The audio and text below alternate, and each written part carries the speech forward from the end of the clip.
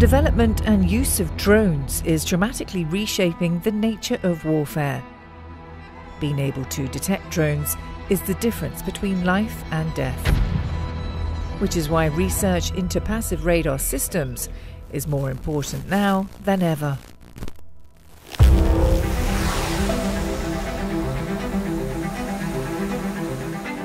So the main benefits of passive radar is that we are making the covert operation. So it means that we are not able to be detected by others because we do not emit an energy. And nowadays on battlefield, it's very important to be silent, to have a covert operation. So when you are observing someone who is emitting, it can be really quickly detected by the enemy systems. And when it's detected by the enemy system, it will be really quickly destroyed by the enemies. The NATO Science and Technology Organization gathered experts in Germany to demonstrate the effectiveness of passive radar systems in detecting drones. We will do a lot of recordings.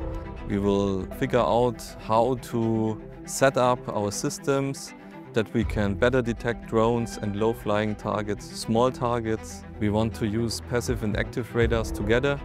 We will have a fighter aircraft during the trial. Passive radar systems work by detecting and analysing signals from sources that transmit radio frequency signals such as radio and TV stations and cell phone towers, among others. Passive radars don't send out their own signals like traditional radar. They listen to existing broadcast signals in the area. In the simplest case, the system has two antennas, a reference antenna which points directly at the source of illumination to hear the signal, and a surveillance antenna which points outwards to listen for reflections of that signal bouncing off objects such as airplanes or vehicles. If a drone was flying, some of the signal would bounce off that drone and reach the surveillance antenna. The radar then compares the original signal with the reflected signal and is able to tell where the drone is and how fast it's moving. In order to get a total 3D picture of a region, it's necessary to use multiple transmitter-receiver pairs. Each transmitter-receiver pair localises a target in a bistatic ellipsoid domain. Using multiple transmitter-receiver pairs allows for the localisation of the target in 3D space by the intersection of each ellipsoid. So we want to measure the X, Y, Z position of the target. In that case, we are using not one bistatic pair of transmitter and receiver, but we are using more pairs, and we can use few transmitters, and in this case we are making like bistatic ellipsoids which are making intersection, and we have the precise localization of the target in Cartesian domain, so X, Y, Z. So mainly in this field trial we were responsible for organizing the drone flights and for different test cases for the low altitude and low RCS target detection.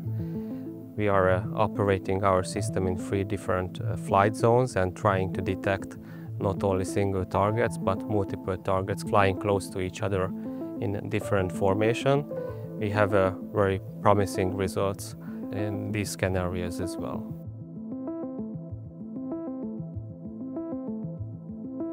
It's a great opportunity because systems from research entities, from academia and companies are working together and are able to compare and to learn from each other.